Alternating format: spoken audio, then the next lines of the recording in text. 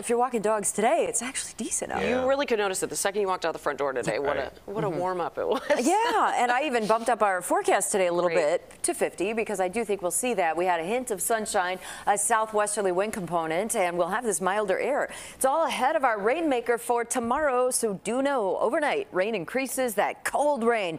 I also bumped up the rain chance for tomorrow as well. It's going to be kind of raw with those winds off the lake.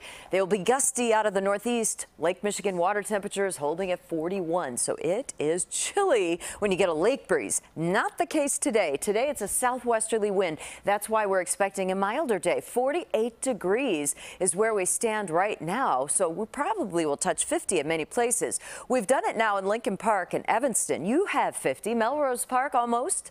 It is 49 degrees. Same with you in Inglewood, 49 now. But Gage Park has 50 degrees, and we will see those southwest winds continue today. That's why our region is relatively mild. Even Metro Detroit, 46 there. It's 48 in Milwaukee. So we are tapping this air mass where Quincy is 53, and it's running in on that southwest wind. So we'll go 52 in the Loop today, 53 in Gary, 54 in Rensselaer, and then maybe a late day sprinkle after the sun goes down. But really that greater chance of rain, I want to zoom this out so you can see what's happening, arrives tomorrow morning. So yes, a brief shower tonight is possible, but we have to look farther south. This wall of rain connects with the Gulf of Mexico, draws in that low-level moisture. Here's your 6 a.m. snapshot tomorrow.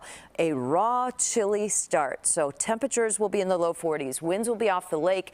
Wet snow for Rockford, maybe up to the I-39 corridor, and also the Fox River Valley, too, could have some sloppy snowflakes. So our morning rush, a good chance of rain. Then later in the day, we're going to watch an upper level feature develop here over western Illinois, and that could scatter a couple of showers in Friday night for us. But then on the weekend, we are going to have mostly cloudy skies.